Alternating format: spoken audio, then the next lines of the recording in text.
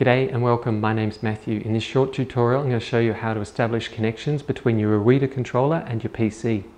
The options that we have are a PC USB cable direct to the PC and the controller, an Ethernet connection via your network router to the controller, as well as transferring files to a USB flash drive and then loading them into your controller. Connect a USB cable between the PC USB port and your computer. rd-acs should automatically detect the USB and the COM port number for your computer and your controller. If your computer does not automatically detect, it may require a manual entry. To find out what COM port your USB is using, you can open up the Windows Device Manager and go to where it says Ports, expand that and you'll see USB serial port, and it will identify the COM port number that you're using on your computer. To enter this into rd-acs, hit Setting, Add, USB, and select the COM port number that your computer is using, and then press Test. If it's successful, you get this message and it will identify the controller number here.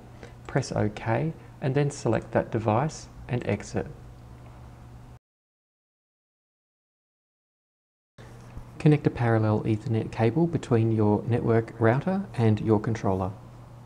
So you can see here we have a communication icon, which is a picture of two computer screens, and there is a link between those two. When the Ethernet connection is disabled or disconnected, you'll notice that it changes to a red X. When there's an active Ethernet connection on the controller, the link light number 12 will be illuminated.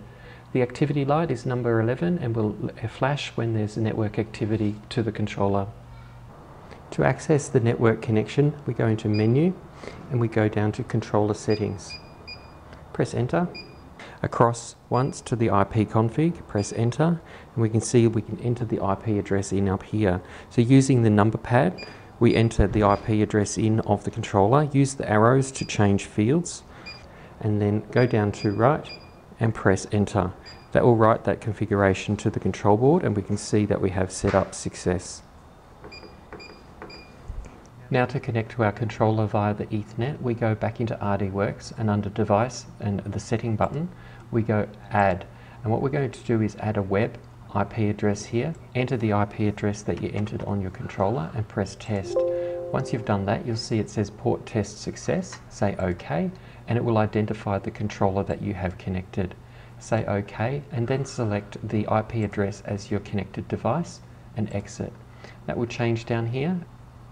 You can also select between the USB and the new Ethernet connection you've created using the drop-down arrow.